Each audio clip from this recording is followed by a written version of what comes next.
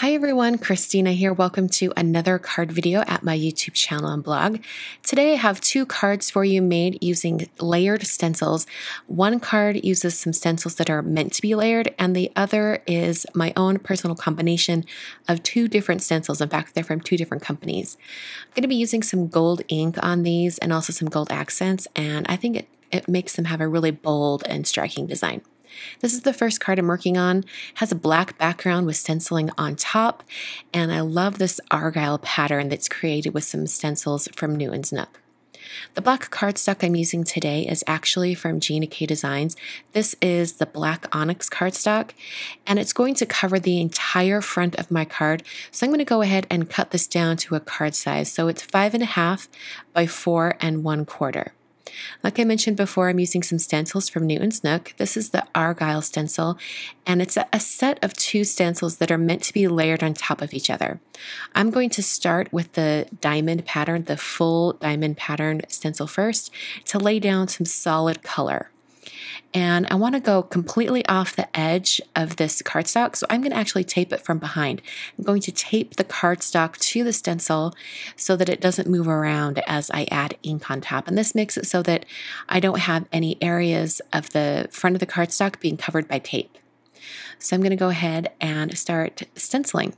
I'm using some peacock feathers distress oxide ink, and oxides are great on top of dark cardstock because it shows up. So oxide ink is a little bit like a hybrid pigment ink, and pigment inks don't soak into the paper and dye the paper underneath. That's why they're not called dye inks, they're called pigments, because the pigments sit up on top of the paper, and so the color isn't absorbed and you actually can get color on top of dark surfaces. So I'm really swirling this mini round blending tool with the peacock feathers distress oxide ink. I'm pressing that into the stencil. I want to make sure I get all those corners, and then I can lift up that stencil and I'm left with this cool diamond pattern. Doesn't quite look like it's Argyle yet, just looks like a diamond pattern. And because I'm going to be putting some ink on top of this, I want to make sure it's dry. So I used my heat tool just to speed up the drying process. Oxide inks don't take quite as long as traditional pigment inks to dry, but they do take a little bit longer than dye inks.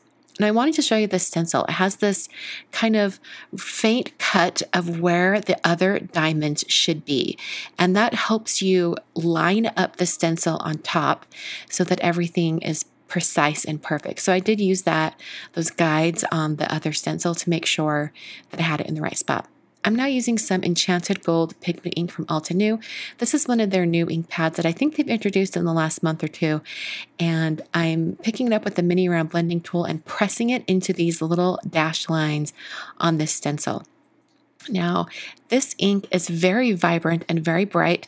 The packaging looks suspiciously like Sukaneko Delicata ink, so I don't know if it's the same, just repackaged or not. All I know is this ink is pretty fabulous. It's pretty great. It's nice and juicy, and I get a really good result with this ink. And you'll be able to see it in a couple applications in this video. In this first one, I've got it in very small sections, pressed and pushed into those small areas on the stencil, and then later I'll be showing it to you with stripes.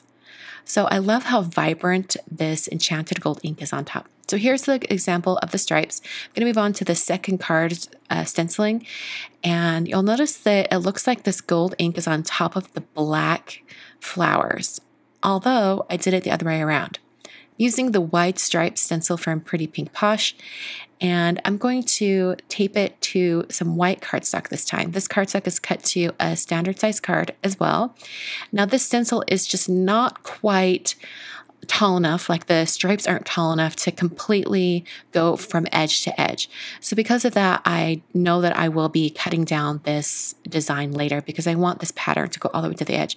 Although, when I decided to start adding the gold to the stripes, I had it fade out to one end. So if I was to do this card again, or if you want to make this card, go ahead and just move that stencil, just slide it down so that the bottom goes off the edge of the cardstock. And then as you fade it up to the top, you won't even see that top edge, and it won't even matter that the stripes aren't tall enough. So I'm pressing my foam tool into the bottom of the stripes and then blending up, and I'm making sure that I'm not blending side to side because that would move the stripe stencil. All right, I'm going to heat set this, or rather just speed up the drying process so that I can do more stenciling on top. I want to make sure that as I add more color on top of this, that it's not going to mix with the gold ink below. Okay, so now I'm going to try a new product for me. I'm going to be using some pixie spray from ThermoWeb.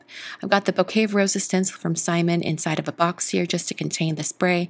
And then I'm adding this pixie spray to the back of my stencil, or whatever side of the stencil you'd like.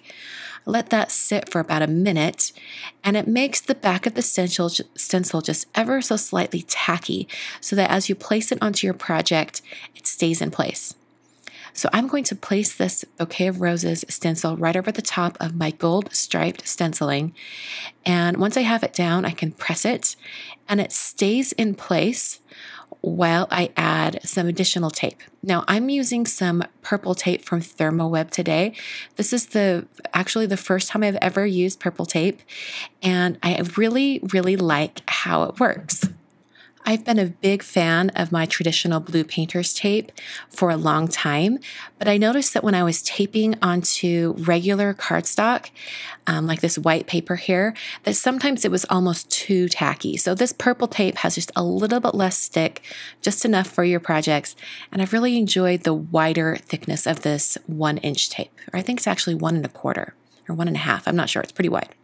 I started by using some black soot distress oxide ink, but then I realized that it wasn't going to get as black and deep and solid as I was really envisioning over top of this gold stripe background. So I decided to switch that out and use some additional Altenew pigment ink. I'm now using Obsidian ink, and this is a super black ink. It stamps really well, actually, too. I noticed that later on in the video when I was working on a greeting for one of these cards, but it stamps really well. So when I'm doing stenciling with this pigment ink, I want to make sure it's as black and as solid as possible.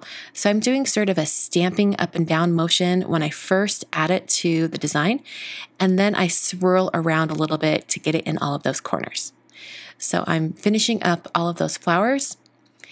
And I want to make sure I get every single corner and all of these leaves and on the flower petals. So I'm going over the area a few different times. And then it was time to remove the stencil. And I've always said this is kind of like Christmas morning when you take the stencil off, because you don't really know how it looks until this very moment. So I'm going to lift this up, and you'll be able to see a really crisp black design of roses and leaves. Now, right now, it's really covering up those gold stripes. You can only see it very faintly, but as it dries, the black settles into the paper a little bit more, and you start to see the stripes even more. So just be aware that this gold ink does kind of sit on top of other inks, even if the other inks were applied afterward. I'm now using the A2 Layers die set from Waffle Flower, and I recently received this. Nina over at Waffle Flower sent it to me, and I am in love. I never thought I would need some A2 layer dies, because I'm like, why do I need them? I can cut my own paper myself, but they actually come in handy a lot. So I'm using some of that, the same black cardstock from Gina K Designs, and I scored that to be a standard size card. And now I've taken the Big Thanks dies from Simon Says Stamp, and I cut out the 2 pieces. The word is out of some gold foil cardstock from Altenew, and then the black is that same Gina K Designs black cardstock. I used a glue sponge to put some adhesive on the back of that thanks, and then pressed it down onto the outer layer, so this black cardstock. It's a little bit off screen, but you can see how I cover it up with an acrylic block to add a little bit of weight, so it holds those 2 dies together while they dry. Now using the Big Thanks Words stamp set from Simon Says Stamp, and I'm going to use a really itty bitty line of text and that same Obsidian ink from Altenew. And you can see how crisp this ink is. And I'm not even using a stamp positioning tool. I'm just using an acrylic block and being very careful as I stamp, and I get a very sharp and crisp image.